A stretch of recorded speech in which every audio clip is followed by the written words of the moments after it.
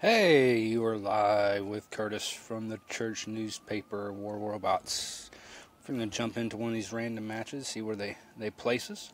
I have a fairly low-level hanger, just kind of building it up at this point.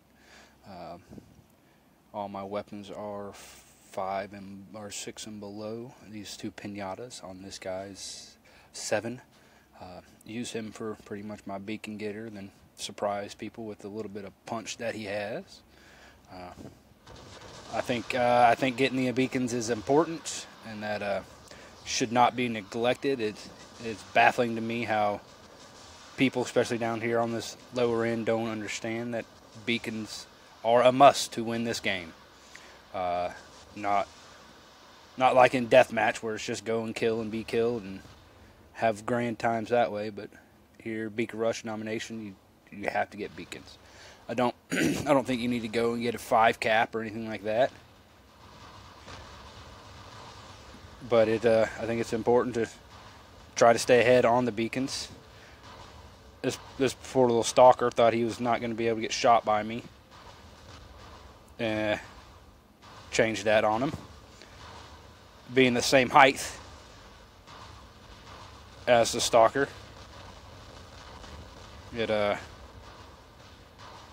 I was able to do some solid damage into him, and this is what I'm talking about. They just kind of wander on off and go to the completely other side of the map. And something you see a lot of down here are those campers that just sit and believe that they're going to hit people within a certain yardage meters. Doesn't work too well. I do enjoy a bunch of punishers. Rains down a lot of fire in a relatively short amount of time, and constant pressure. And if you have enough and you're close enough, you're able to put some serious damage on people. You see, I pretty much did all the damage to that guy with just these punishers. And the shoots, I don't have any health, so I can't really do much to him. But the shoots, I would have taken care of pretty quick. And I probably should just let them kill my camper, but I'm not that kind of player. You got to help your teammates out. And he is still doing a little bit of damage over there. I know they're going to end up coming to get him pretty soon here. Just kind of peep around the corner, shoot that griffin, unload the Orkans. He's going to come on up. I wonder what this guy is. Oh, Leo. I think my target's going to have to be this griffin. Little corner shooting. I'm just going to let him go ahead and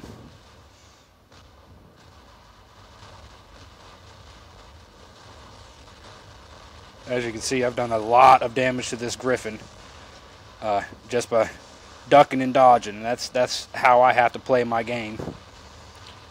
That Leo's back there just pummeling me. See if I can just kind of get over to the corner, do a little more damage to those guys. We're over on the complete opposite side of the map. Let's see if we can just ease under here and grab this beacon real quick. Here I got twin punishers on the griffin. I just walked right out of there. Didn't even pay attention to what I was doing.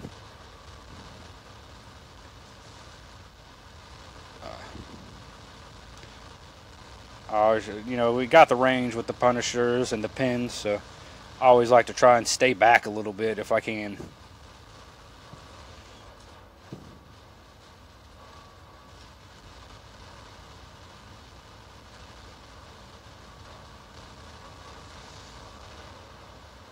Doing some pretty solid damage. We got them kind of running. Now it's the time to push. Push up. We have got to get this beacon, or else it's not going to be good. Nah, we're not going to win this game if this beacon doesn't get taken. And furthermore, overextended. hopefully we can get him to draw out. Let the rest of my guys taking care of him. All right. Eat him up. Eat him up. Oh, I got the kill on that. There's only 3 of them left. Oh, wow. Why did I jump? Go ahead and just go right on over here. See if we can pick up a 5 cap.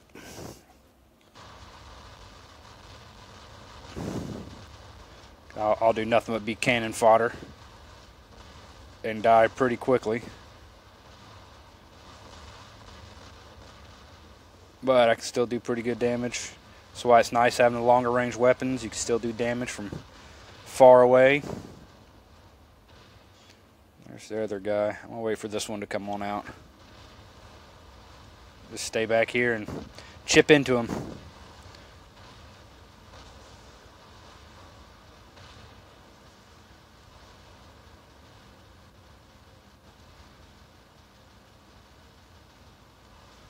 Go ahead. I always like to, if I'm close and I know I'll be alright if I give it a second to reload, just go ahead and burn the rest of the clip out.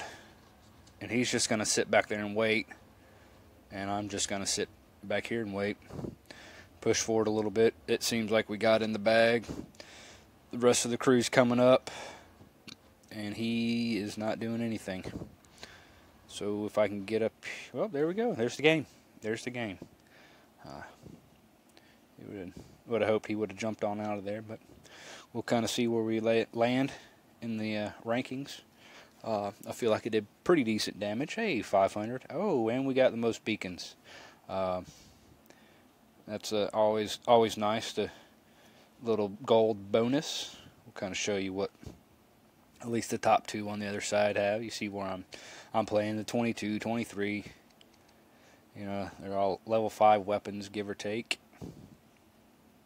We'll kind of, let's see who else is here. What is Randy? Randy's level 20. He's only got 3, but again, he's all level 5. It seems like he's really young with it. He's got a set of aphids on the steer there. So, I appreciate you being with us, and hopefully we'll catch you back next time.